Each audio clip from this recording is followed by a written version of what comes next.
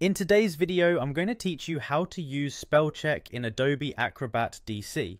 Whether you're editing a document or creating a new PDF, ensuring the text is error-free is crucial. So let's dive right in and explore how you can seamlessly integrate spell check into your workflow using Adobe Acrobat DC.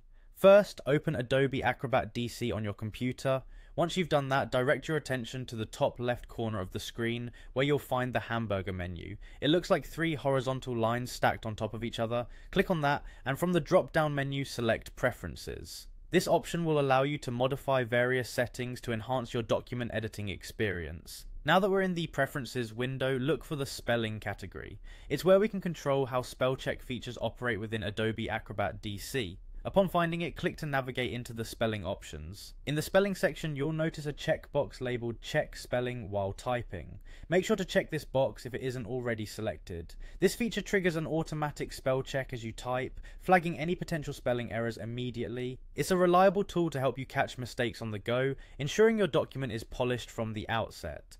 Next, let's talk about the underlining color, which highlights your spelling errors. By default, it might be red, but you have the flexibility to change this to any color you prefer.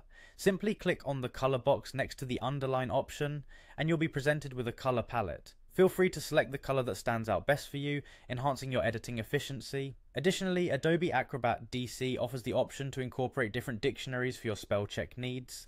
This is particularly useful if you're working with documents in various languages or specialized fields. To add a dictionary, locate the Add button within the Spelling category. Click on it, and a File Explorer window will pop up. Here you can navigate to and select the dictionary file you want to incorporate.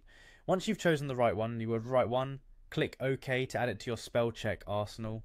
After you've made all the necessary adjustments, it's time to save your settings. This action ensures that all your customizations are in place the next time you work on a document. Simply click OK in the Preferences window to lock in your changes, and there you have it. You've successfully set up spell check in Adobe Acrobat DC. With these settings, you'll be able to produce documents that are not only visually impressive, but also free from spelling errors. Thank you for following along today, and happy editing.